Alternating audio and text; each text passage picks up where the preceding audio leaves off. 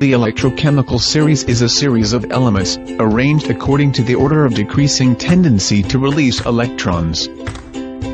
Elements that are located at the upper part of the electrochemical series are more electropositive, and have higher tendencies to release electrons, to form positive ions. For example, sodium is more electropositive than silver.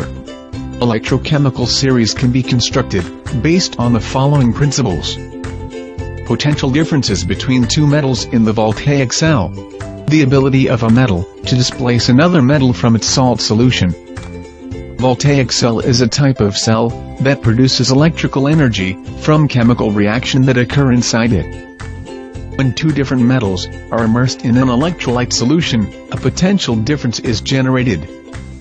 The further apart the positions of the two metals in the electrochemical series, the larger the value of cell voltage that is produced.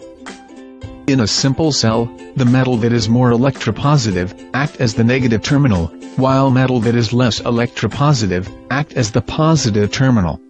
In displacement reaction, a metal that is more electropositive can displace another metal, which is less electropositive from its salt solution.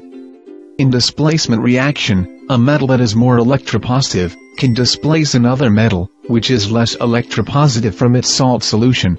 Magnesium nitrate solution, because zinc is less electropositive than magnesium. Thank you for taking time to watch this.